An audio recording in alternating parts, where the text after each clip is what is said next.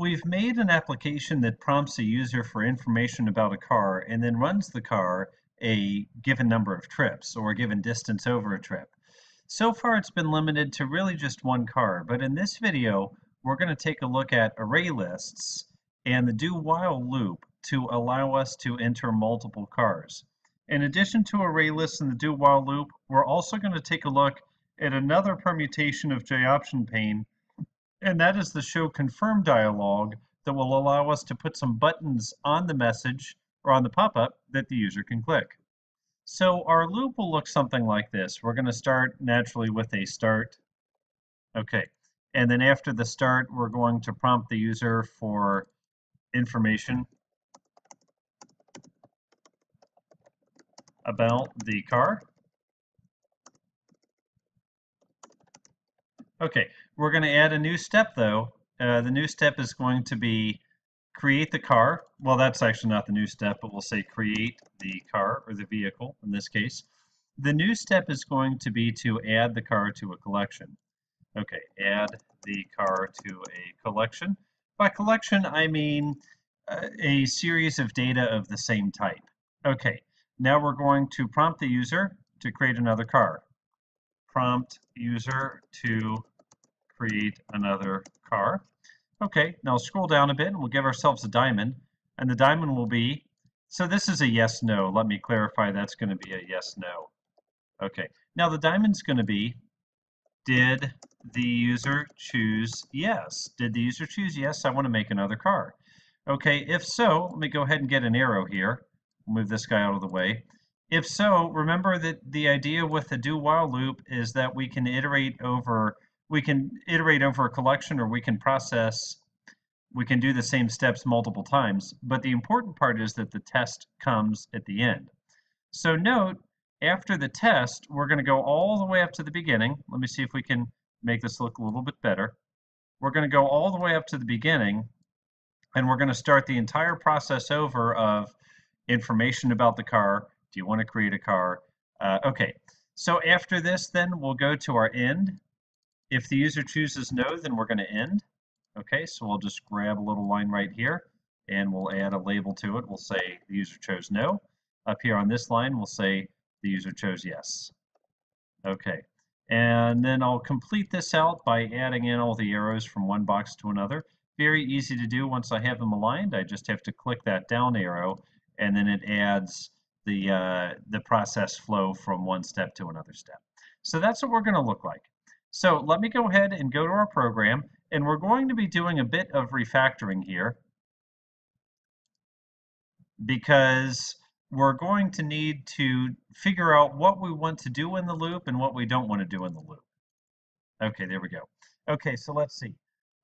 In prompt user, we honestly really don't need this one anymore, especially since we can use the debugger anyway.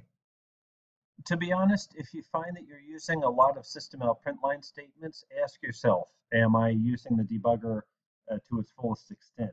If you're putting in a lot of system out printline, you're probably not. You're probably trying to avoid using the debugger. And honestly, the sooner you use the debugger, the easier your life will be. Okay, I'm going to take out the your vehicle part. That was a demonstration earlier to show how we could make multiple objects. But since we're going to do it now with a loop, I'm going to just remove that because honestly it's just a bit of excessiveness that we don't need to worry about.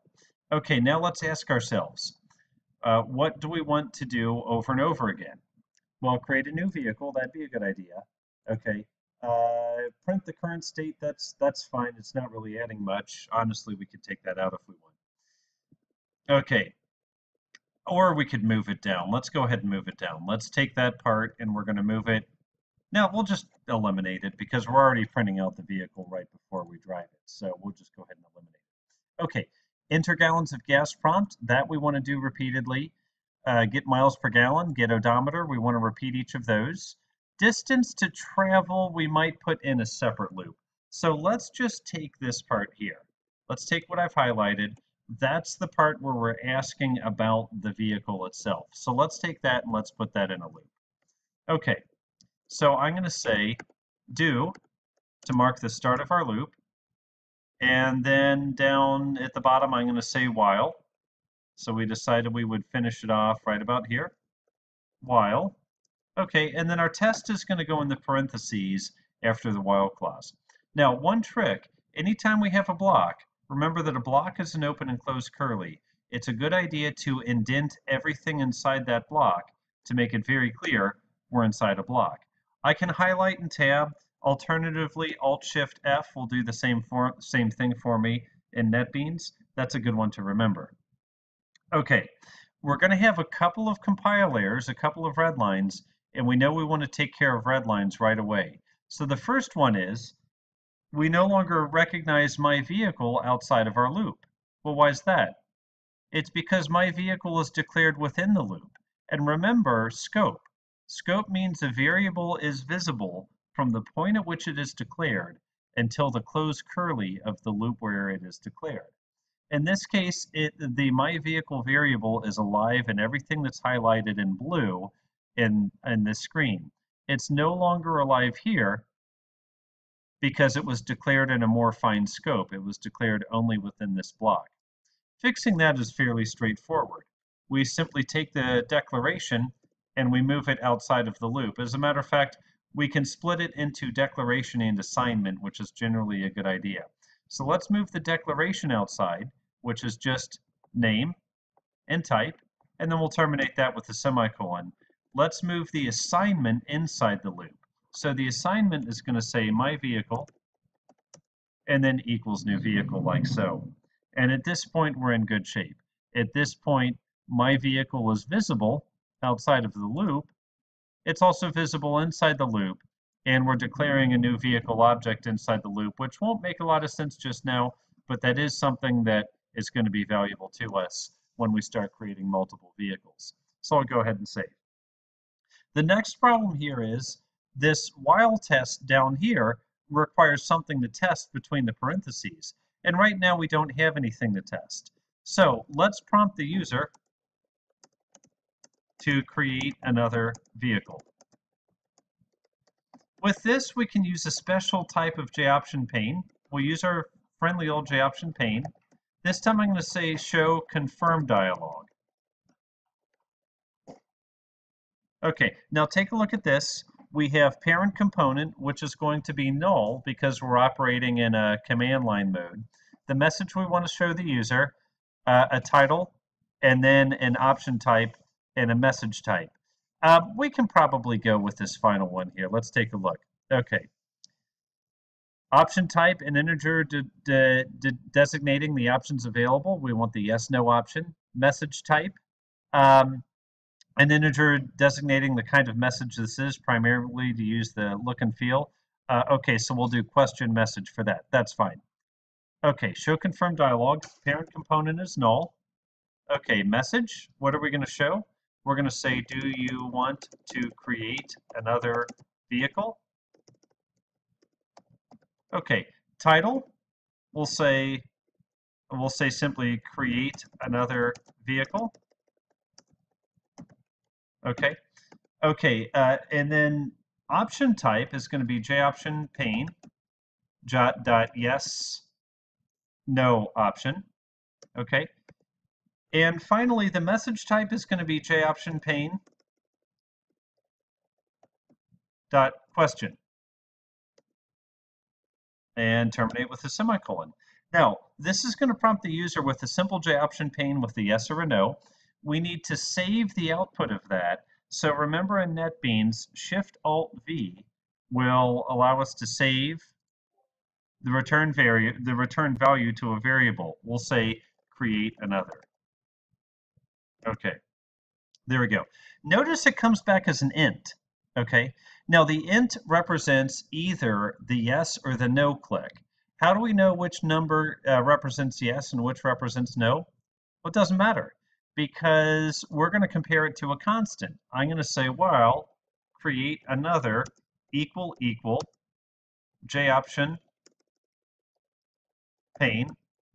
dot yes. Okay. So what this means is that if the user clicks yes, a number is going to appear in this variable. If the user clicks no, a different number appears in this variable.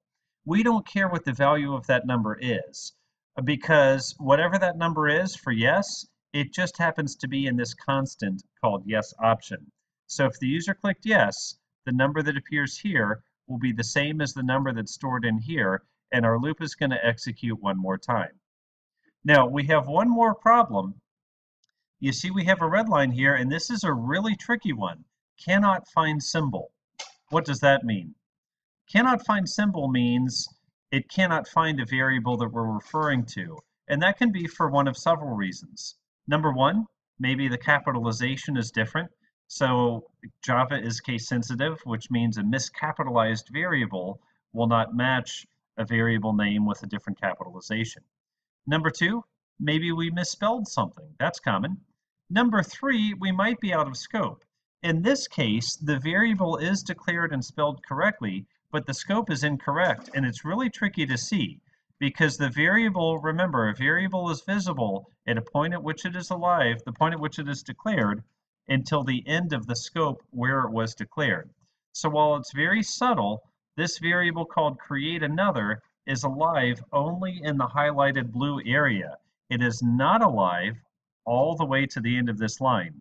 That's a real gotcha, especially for someone who's a bit newer to programming, because it would feel like it's available for the whole line, when indeed it's not. It's only available until that closed curly.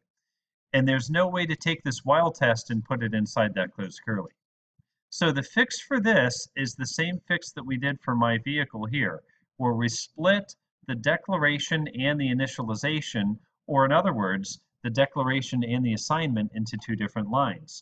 To do that, I have to take away the final keyword, and also I just have to insert a semicolon here and then make the assignment a new line. So you see, it's the same thing at the end, it's just the declaration here and the assignment here, two different steps.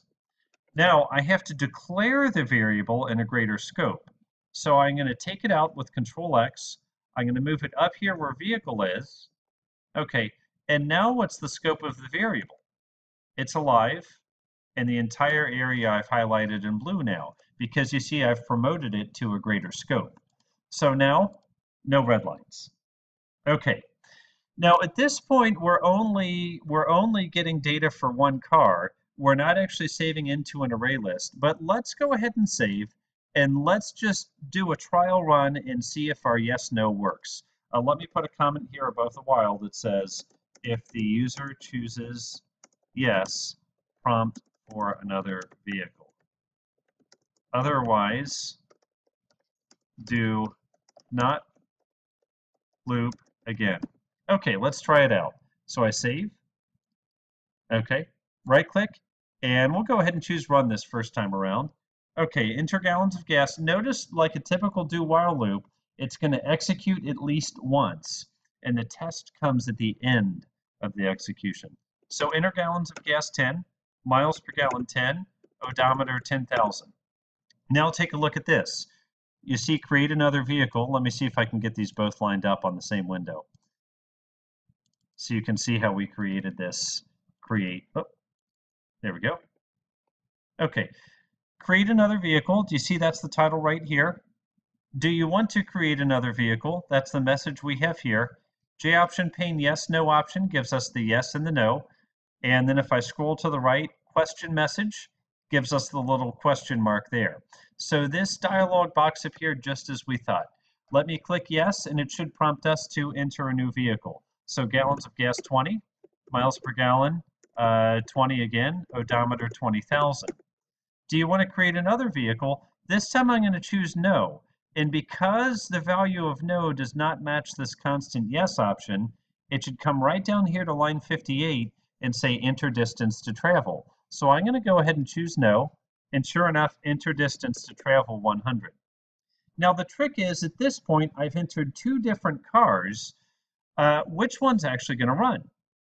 Well, let me choose OK, because remember, I'm not saving two different cars just yet. We'll pick that up in another video. Right now, I'm not actually saving two different cars. So let me go ahead and say distance to travel 100, OK. And let's see if it operated on the first car, which was 10-10-10, or the second car, which was 20-20-20. And if we take a look down here at InDriver main, we'll see that it operated on the second car we entered, which is 20-20-20, ran at 100 miles. 100 miles at 20 miles to the gallon is 5 gallons consumed, which brings our gallons of gas down to 15 gallons.